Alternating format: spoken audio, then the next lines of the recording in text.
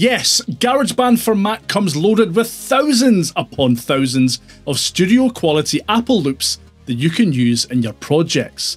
The problem with that is that you just don't know who else has used those same loops in their own songs.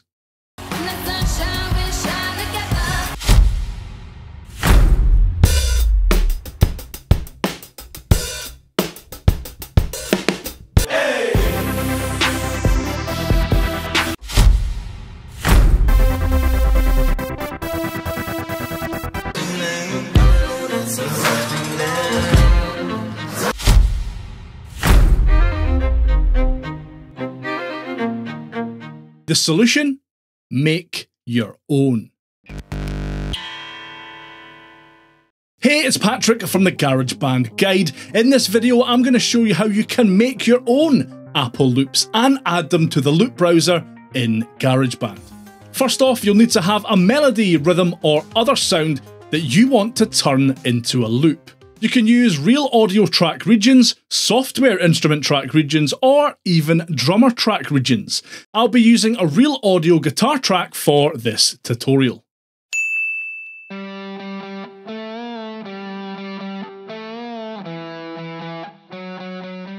Alright, once you've identified the region that you want to turn into a loop, you need to trim it down to size. To do that, hover the cursor over the bottom half of the end of the region. When the cursor changes to this icon, drag and drop the region to the length you want. Duplicate on the other side of the region until you've trimmed it to the size that you want. With your region resized, make sure it's selected and then click on File in the toolbar at the top there and select Add Region to Loop Library. In the menu that appears, you can rename your loop and decide what type of loop it will be. Loops conform to the song tempo, while a one-shot ignores the tempo of the song. This is really important, as selecting the loop option means your audio loop might sound a wee bit weird if loaded into a project with a drastically different tempo than what it was recorded in.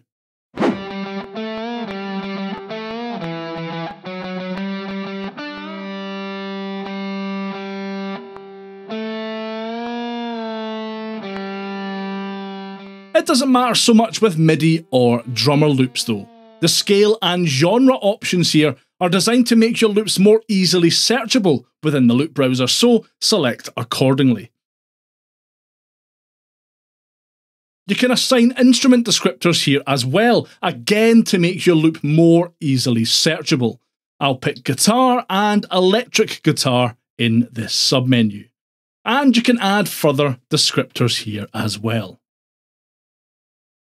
Once you're done, click Create, and your new loop will be added to the GarageBand Loop Library. You can find it by searching using the genre and instrument filters,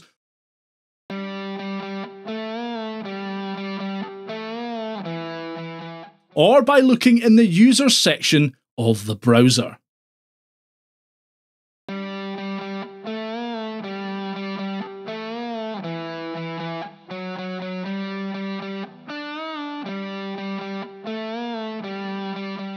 Working with loops is a quick and easy way to build up a song.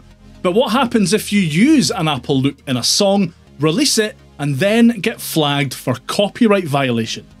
Watch this video next to find out how to fix that.